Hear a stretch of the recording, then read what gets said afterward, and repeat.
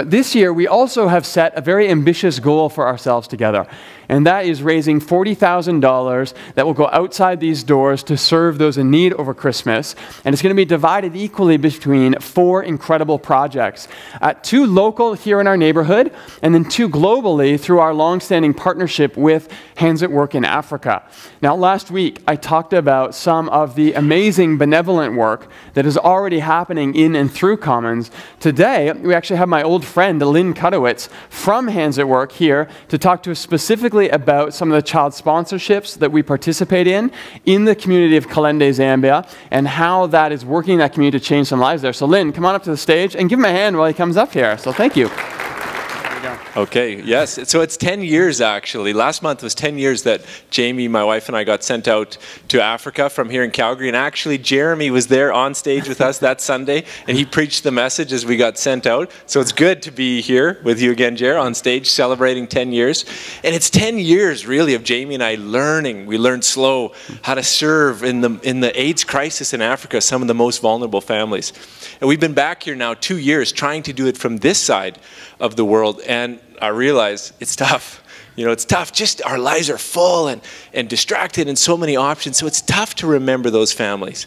And so I don't take it for granted when a church does remember them and commit to care for them in some way. So this morning, I want to say thank you. Thank you to this church for committing with us, Hands at Work, to serve some of these most vulnerable families, particularly in Kalende community in Zambia.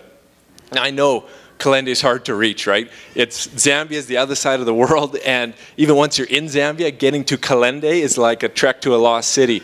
But I love that because there's something about reaching those who are hard to reach. You know, those who are so obviously outside our circle, that's so special because it's so like Jesus, right?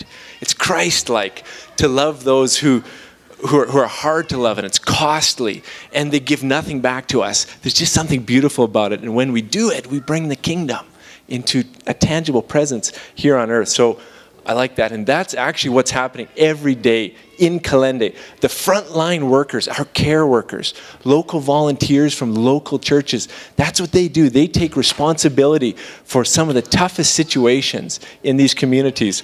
In October, I was in a community in Zambia, just neighboring to Kalende, and we were walking in a home looking for a girl, a 13-year-old girl named Victoria, who was missing, and she was in a really tough situation. Her mom and dad are gone, living in an older shack with an elderly grandma and 3 little siblings. And you know, I stood there in that home, and they're in a crisis, right? No food. The grandma's so overwhelmed. She doesn't know what she's going to do to care for this family. The little kids, none of them in school. And I tell you, just like hope drained out of that family. Because what they do to survive, they send Victoria out, and she goes out into local, terrible bars, these places where just she does whatever she has to do to bring back money for that family. And it's dangerous, right? It's a time bomb that they're in. Victoria herself, the grandma, the little kids, they need intervention so, like, immediately to be cared for because they're not far behind her. And I say that, I tell you that story because these are the families that we work with, right? They need help. Grandma needs a friend. She needs encouragement. Victoria needs somebody to pursue her and to love her, to accept her and to heal her when she's ready. And the little ones, they need intervention. They need role models, and they need it quick. Now, our care workers, the local church, they're doing that. They're doing it. When we first started working in these villages, we walked together with the care workers. We saw the pain of these families, and they said, this is my community. Nobody else is doing it, so I will do it. I'll take responsibility. And they're doing that.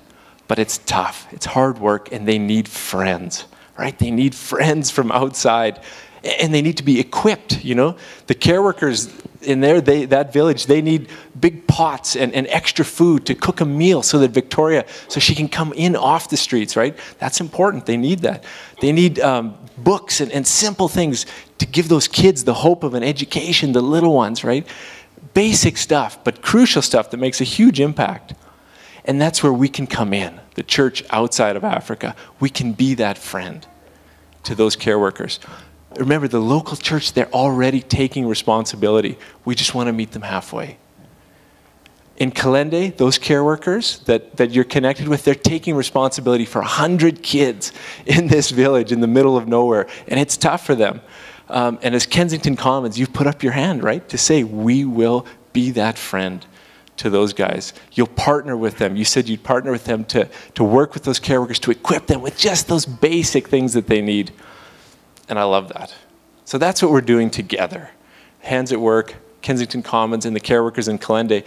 And when we do that, you know, we are a part of something beautiful that's growing. People in the midst of a crisis, themselves being able to stand up and live out God's mission and dream to restore their villages. And so it's amazing, and I'm grateful that, like you, I get to choose to be a part of it. So thank you. That's great. I've actually been in Kalende a couple times. We sent a team there last year, and we have a team that will be going back in 2017 if you're interested in that. But the most amazing thing is seeing this local community take responsibility for their own situation, and we get to come alongside, not as saviors, but as partners, to give them the tools and the resources that they need to care for their own community and the children that are there, which is a really incredible privilege to get to do.